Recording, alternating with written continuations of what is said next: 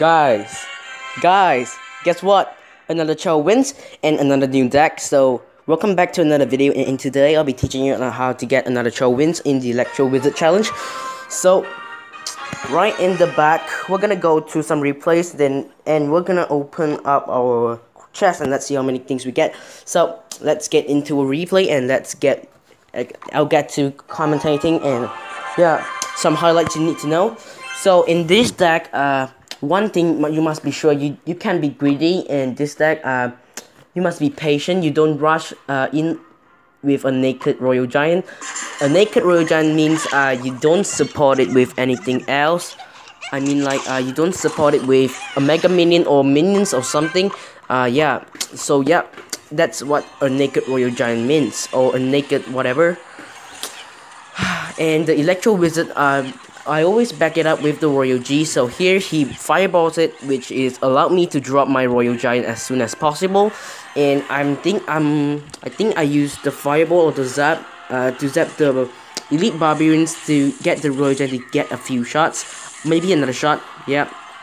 And here was a bit of I lag a bit though. I didn't saw that one elite barbarian which caused 500 damage to on my tower.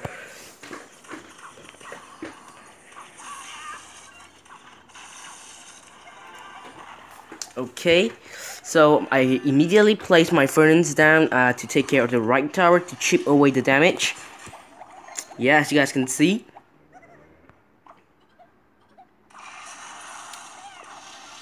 I go Ice Golem at the back, and I'm going to go Bowler again, cause I know he's gonna go Graveyard or something else. I don't know, maybe Graveyard or Electro Wizard. Yeah, and I'm gonna Fireball his Electro Wizard, which I almost miss it.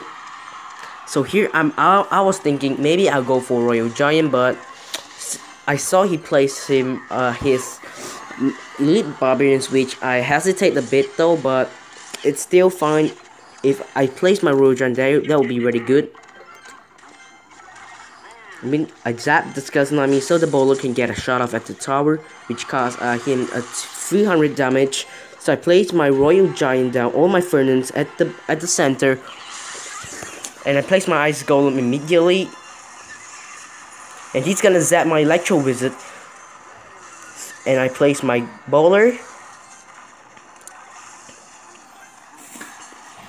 The key in this deck, I saw many people or many players, when you place the furnace down, they immediately place the tombstone. I will highly recommend you fireball the tombstone, cause it's really worth it if you do it.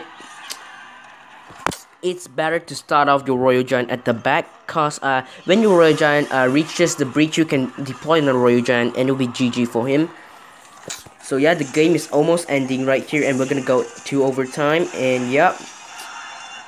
And he plays another Graveyard, and I use my Ice Golem to defend it, and there will be a good combo. I place my Royal Giant in front, and I fireball his elite barbarians, I believe, or I zap it. I think I zap it though. Yeah, and I place another furnace down to chip away the damage. So here I was like, GG, I think we will win it, but he placed his Graveyard down for defense, I think. So I think he didn't place it in front of the tower. So here's GG. He has no defense to stop that Royal G, and that's mostly GG for him. So yeah, let's get into the chest opening. So I read a bunch of your comments. So if you guys want to join my clan, there will be 3,000 trophies. And yeah, let's get into the chest opening. Okay, another child wins.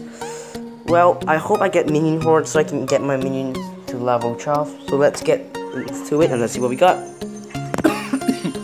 2.2k gold, 22k gold, 3 wizards, 52 cannons, 1 tornado, okay, 95 zaps, 20 elixir collectors, 149 archers, 170 spirit goblins, 277 ice spirits, and 3 expo, another epic place. We got 274 bomber, and we got 7 guards and legendary. Oh my god, another Electro Wizard, seriously guys.